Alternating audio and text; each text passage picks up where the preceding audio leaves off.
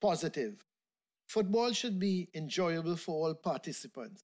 Coaches who give positive reinforcement, encouragement, instructions, and less criticism have players with higher levels of self esteem who enjoy football more. Player focus.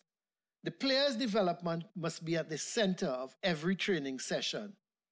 This does not just mean merely the player's technical development.